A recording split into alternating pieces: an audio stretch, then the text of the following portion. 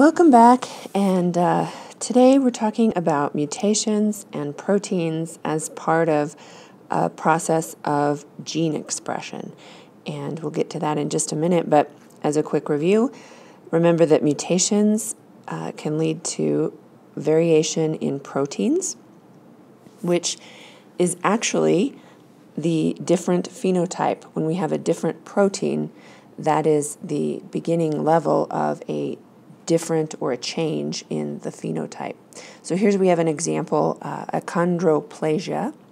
This individual has achondroplasia, which is also called sometimes dwarfism, and that occurs because there is a point mutation. So you remember a point mutation was a change in a specific base, and in this case, the specific change is that G is changed to A in that base. And the result of that is that the protein that is formed when the code is read, the codon is read in the translation process, it would normally read a lysine amino acid, but instead it reads a glycine amino acid.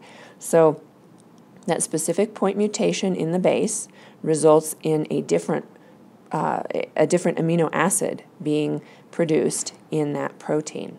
That protein happens to be part of a growth receptor, so it functions differently when glycine is there instead of lysine. These two are, this one is polar and basic, this one is neutral, and they behave very differently. So I used the word gene expression.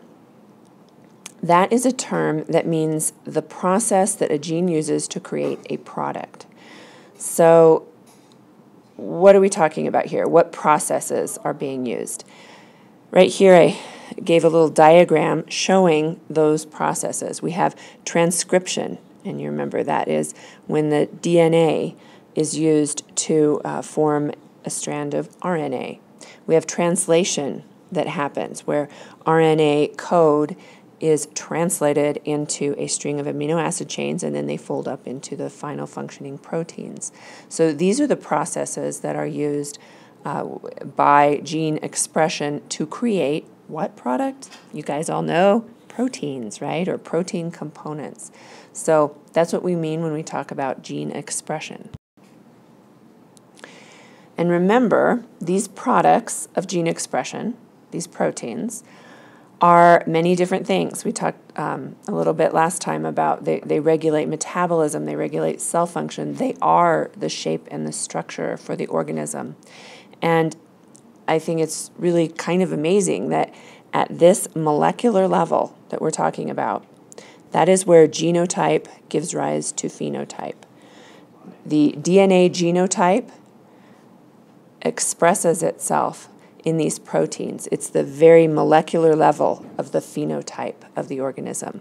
The code that's stored in the DNA is interpreted by gene expression, and it gives rise to that phenotype.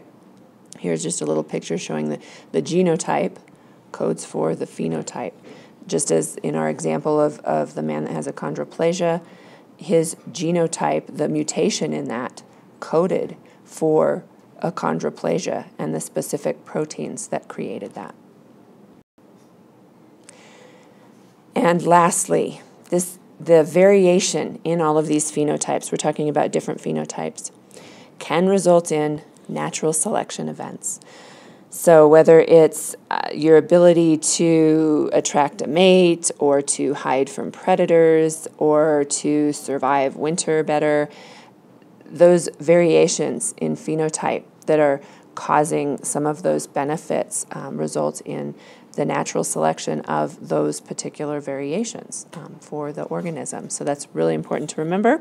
It all comes from the DNA.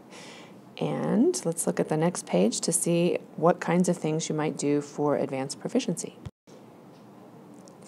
You could give an example of a phenotype in some organism that's been chosen in natural selection. You give an example of phenotypes that have been chosen against.